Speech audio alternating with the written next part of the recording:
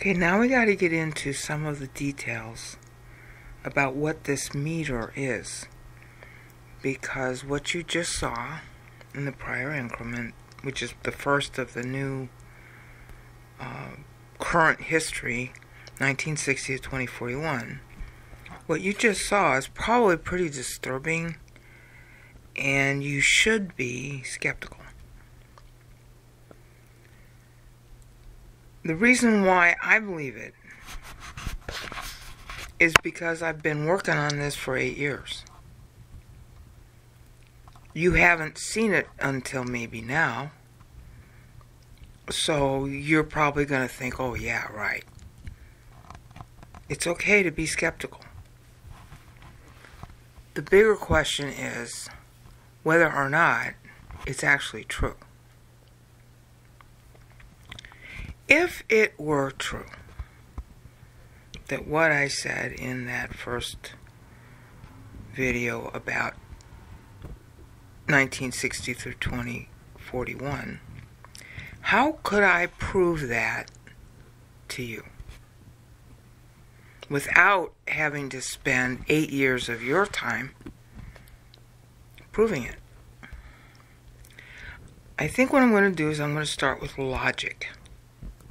Because if you can prove a thing logically, then that makes it at least plausible that it's true. And if plausible, then it's worth your time to spend more time finding the proof, which is really rather technical. So we're going to start with logic. Logically, if God exists, then He would know your future. And logically, if God exists, He'd want to reveal Himself in a manner that isn't going to freak you out. And if He's going to reveal Himself, then He's got to do it in some way that's easy to remember and process. Just like when you're a kid. You don't know what mom and dad means. You see a face in front of you, and it does all these things that makes you feel good. And you come to want to see that face. Of course, the face is your mom, your dad, maybe your brothers and sisters, other people who really like you. And you don't even know the word like. You just know that when they're around you, you feel good. That's how you start.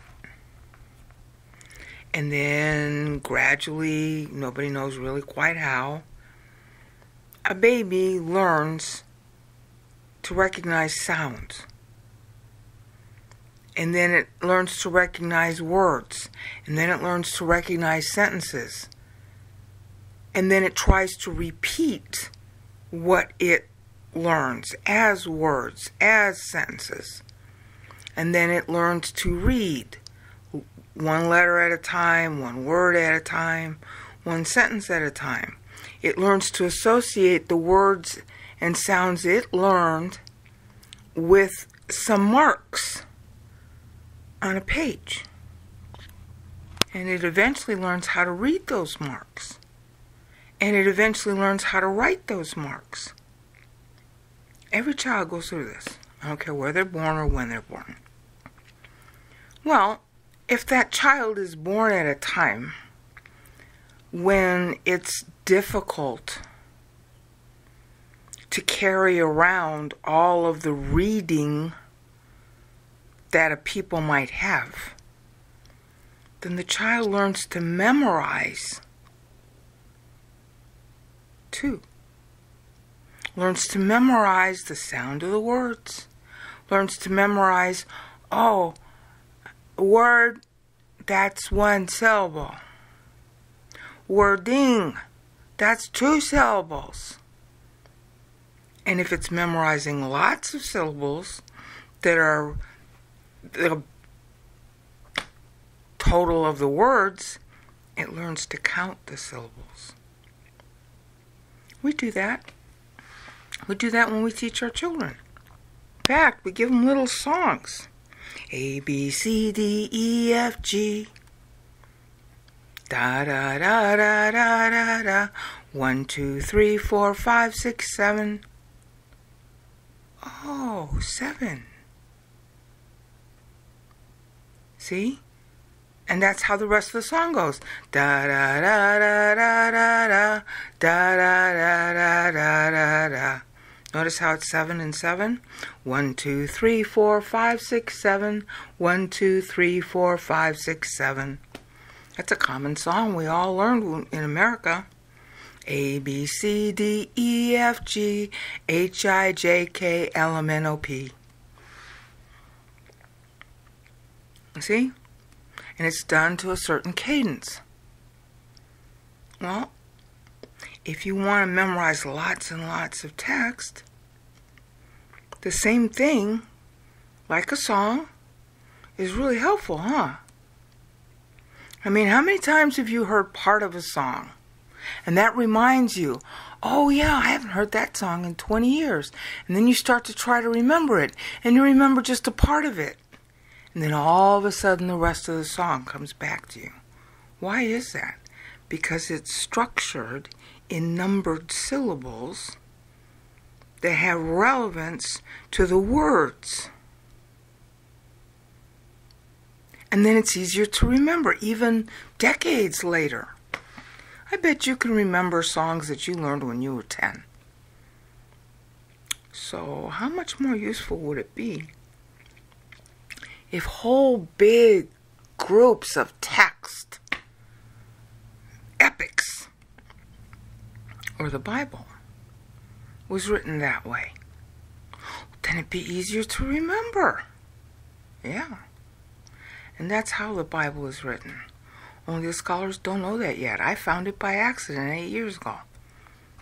It's written in sevens. Just like I started to say, A, B, C, D, E, F, G. Now, it's not always 7 syllables in a phrase, in a clause. Sometimes it's 20. Sometimes it's 50. Sometimes it's 32. But at the beginning, probably of each chapter, I haven't done all of them yet, but I've done all the first chapters of the New Testament, and I've done some big sections of the Old. At the beginning of each chapter, it's sevens. And it's like, oh, why is that? And it's a particular kind of number that has to do with the text. Oh, that's like A, B, C, D, E, F, G. Now, pretend that you were living during the time that the Bible was being written, and that writing style, because that's really what it is, a writing style, of counting the syllables and writing words in exactly a way that it could be easily remembered. Kind of like A, B, C, D, E, F, G. It's not a rhyme. It's not a poem. But it's easily remembered because it's got a certain cadence, and the clause, as it were, A, B, C, D, E, F, G, ends up being something that you easily associate with the actual letters or words of the text. Now, if you were living in Bible times, because it was so hard to carry those big scrolls with you, you learned to memorize the text that way. And if you learned it, then you passed on that same memorization technique to your kids. And just like you and I learn A, B, C, D, E, F, G when we're children, so too children during Bible times learned huge parts of the Bible as it was then being written out, so that it was something like child's play to them. They didn't have smartphones or computers. They spent most of their time doing something with their hands. And when you do something with your hands, doesn't it get really tiring if you don't have something else you can do with your mind? If you have to do something repetitive with your hands, you're not going to want to do it very long before you think, you know what, I want to have some music to play or turn the TV on. And if you can't do either of those things, you try to think about something else while you're doing the repetitive thing with your hands. Well, what do you think ancient children did? What do you think ancient adults did? It gets really boring if you have to just bend down, pick up, because you're picking, you're harvesting something. Bend down, pick up, bend down, pick up, bend down, pick up, bend down, pick up. And if you think back, not that far back, to like the late 1800s, here in America, a lot of people did that. In fact, a whole lot of songs came out of that from the Black South. And Harry Belafonte, who was, newly famous when I was growing up, he turned those songs into very popular songs that we all learned when we were kids. Jump down, spin around, pick a bale of cotton, gotta jump down, spin around, pick a bale today. I haven't thought of that song in maybe 30 years. They made up songs in order to, make it easier and more fun to do what they were doing. Okay, well, in Bible times, people would play with scripture like that. And scripture was written like that so that they could play those games. So they could think of scripture while they did what they did. It was even a command in the Bible. When you get up and when you go to sleep. Deuteronomy 6 and Deuteronomy 30. Go read it yourself. Well, how hard would that be if we had to use what we have? Not too easy. I don't know if you've noticed, but it's really hard to memorize scripture. It always seems to be saying the same thing and the words are so fuzzy. Well, but they're not fuzzy in the original. They're very witty. And they're timed. ABCDEFG. And the first place where that timing occurs is in Genesis. Moses writes Genesis using 1050 syllables by the time we end our chapter in English. And it's 1144 syllables by the time the chapter actually ends in Hebrew. That's pretty important, because all throughout the Bible, all the dates in the Bible are structured around 1050. Now the Jews learned that. And you can prove that they had learned that first because you count the syllables and you see this pattern starting in Genesis 1. But even their memory of learning it the way I just described, A, B, C, D, E, F, G, in sevens, their memory of that survives in a sort of garbled format, which you'd expect it to be garbled after 3,000 years. But it survives in the Talmud. There's a book, well, it's not really a book, it's part of, because the Talmud's really a very sophisticated analysis of scripture, plus the sayings of the sages. And it's pictorial when you look at the actual text of the Talmud. But it's been converted into just plain text that you can read at rabbinicaltraditions.com or just Google on Talmud online and look up the book that's called Sanhedrin. Now, in the Talmud, it's sectioned off like they did ancient writings.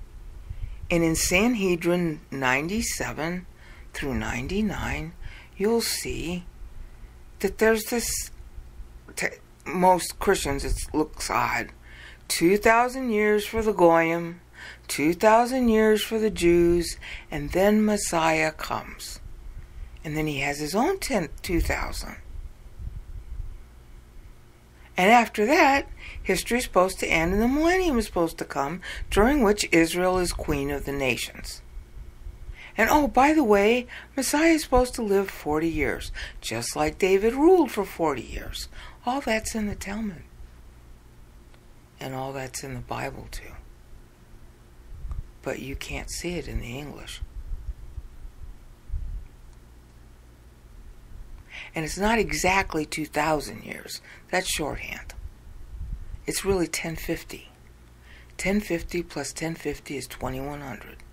2100 for the Goyim, the Gentiles. And Abraham comes at the end of it. And at the end of the second 2100, which is 2100 years after Jacob was born, Christ was supposed to be born.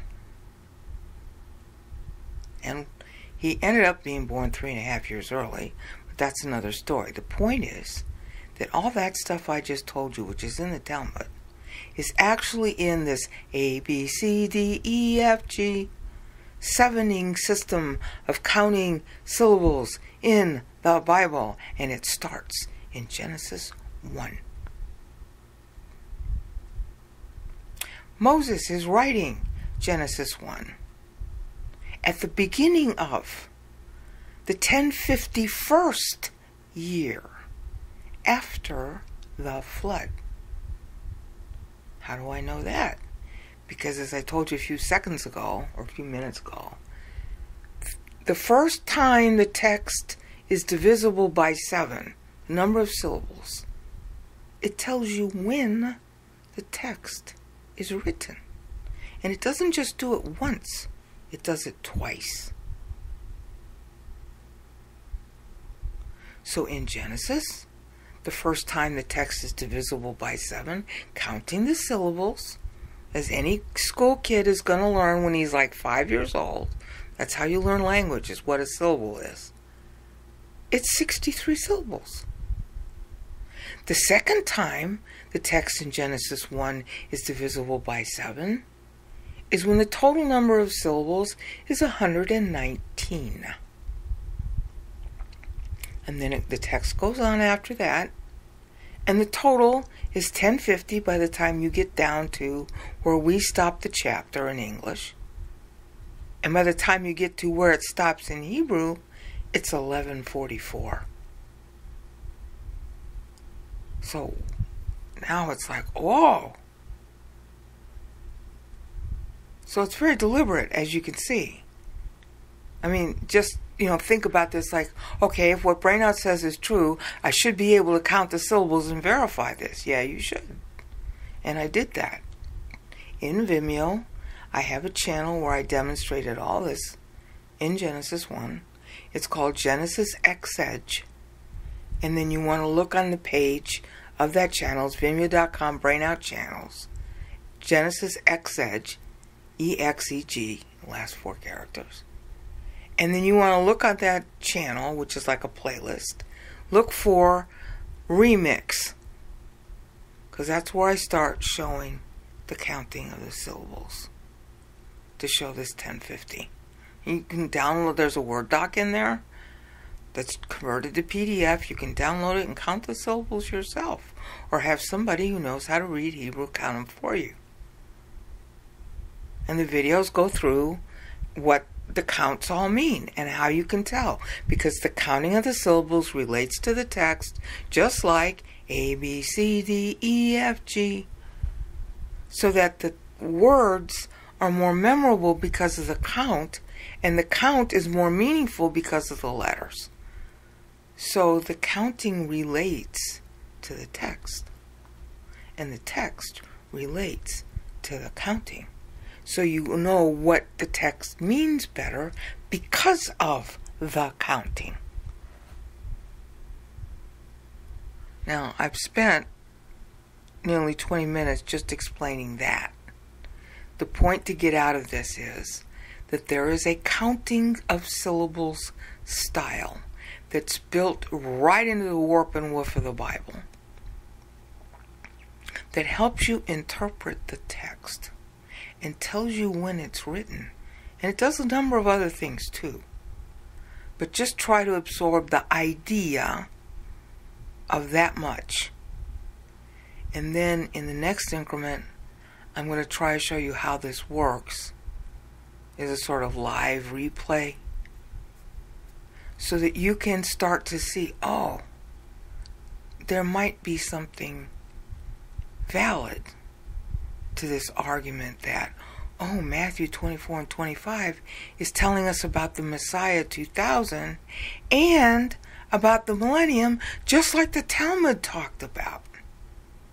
Yeah, because it is. But I'm going to close with one thought. Why would God do this? Well, why do we have a Bible? To inform us about Him, about our future, about heaven, about how to live until we die. Yeah. So if you're living in a certain period of history, and God foreknows what that's about, and there's something important to know about that section of history you're in, why wouldn't He tell you? It's not like He doesn't tell us how everything turns out. We call it prophecy. Now, what's prophecy for us was prophecy for the people during Bible times, but what was prophecy for them is past for us.